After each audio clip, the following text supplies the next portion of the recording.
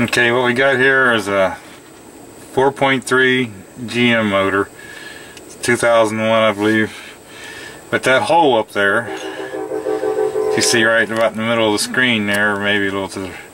But anyway, that's where the crankshaft position sensor goes, alright? So all this is a hole with a bolt there. So it seems how you got that hole that goes up in the block, that's all the sensor does, it just slides up in there. There's an O-ring around the side of it here, and that's what seals it, alright?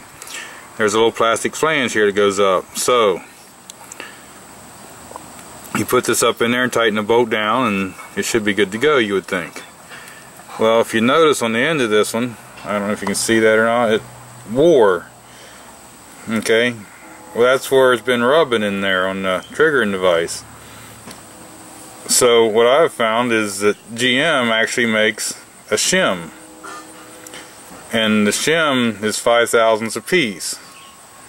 And there's actually a service bulletin, a GM service bulletin on this that tells you that if you have a vehicle or something that's got a intermittent miss or shuts on and off really under power and stuff, like a 2,000–3,000 RPM, then this is one probable cause to look for, is the sensor, because they got a plastic timing cover on it, and this timing cover was off and put back on. I just replaced it, and they started developing, about a week later they started developing this intermittent problem.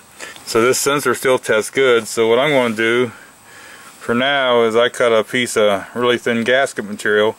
I'll put it around here and make it like a shim and put it back in there and see if I can get it to run right with that. If not, I'm going to call some dealers tomorrow and see if I can find a shim kit or two and use the real original shims for it. So, but if you ever do a timing cover or replace one of these crankshaft sensors or anything on a 4.3, especially with the plastic valve cover or the plastic timing cover, you might want to pull the crank sensor out and just see if it's rubbing after you do this. So, but like I say, this was making an intermittent problem. It would underload anything over 2,000 RPM or so. When you're putting the load on it, trying to give it fuel, it would start cutting out, like jerking, just like the whole truck shutting on and off, and the tach would go wild. And this is what I've found so far. Okay, put that crank position sensor back in it. I used that gasket that I cut for a little shim, which spaced it out so it wouldn't be rubbing, and it appears that all the drivability problems have went away. Check engine light went away immediately, and seems to run okay, starts good, so I guess that's going to be the fix.